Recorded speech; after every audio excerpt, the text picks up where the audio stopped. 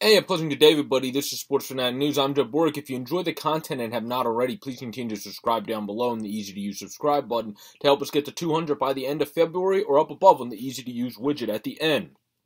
I'm going to be on the women's team from Denmark in hockey, playing very solid in their first tournament in the Olympic Games. In their first game, as we look at that, they did fall 3-1 to the host country, China, who, of course, has a lot of people from dual nationalities on their club. Jensen played good. Repstock Rome played good when she was in net, especially Repstock Rome played amazing in net.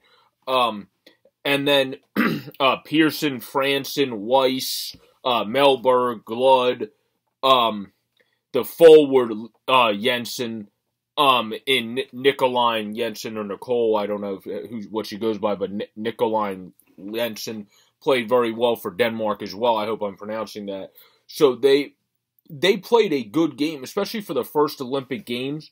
They played a solid game, just playing a tough game, losing 3-1 to the host country China, losing 6-2 to Japan, who played really solid in their games.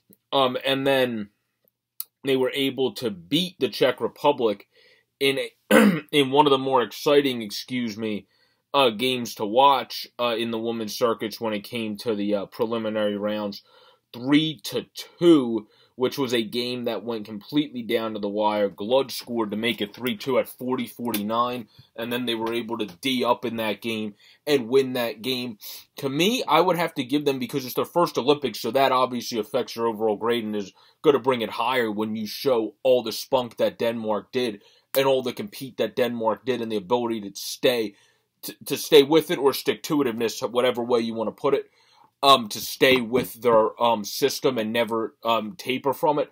I would have to give them a B in this tournament because they played really well for being in their first tournament, and they got a win over Czech Republic, who also played exceptionally well, which I think might have been their first tournament. If not, it was one of their first Olympics. So they played exceptionally well over a team that was coming in hot. The Czech Republic beat Sweden before that. The Czech Republic before that beat the host country, China, who, of course, Denmark fell to, and then they come in and beat a hot Czech Republic team, which I'm going to be doing a recap on their overall tournament soon after this one, so stay tuned for that. It'll be linked in the Women's Olympic Hockey playlist at the end of this video if you want to check out all those videos as well. I really appreciate it and love you guys for the support this far. But this has been a reaction to Denmark's play this far, which has been absolutely fantastic.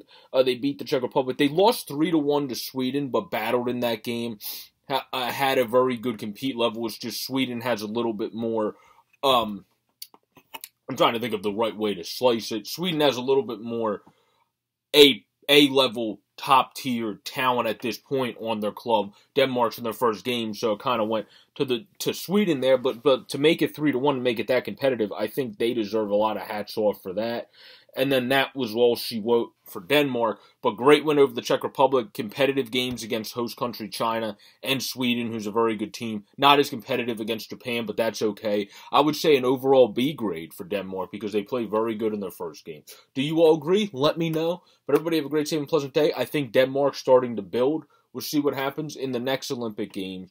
And also in the World Championships, obviously, I should say, actually, before that, we'll see what happens in different tournaments overseas and the World Championships before they're coming to the Olympics, because it seems like they're building in the right direction. They were a fun, competitive team to watch, that's for damn sure. Peace out, everybody.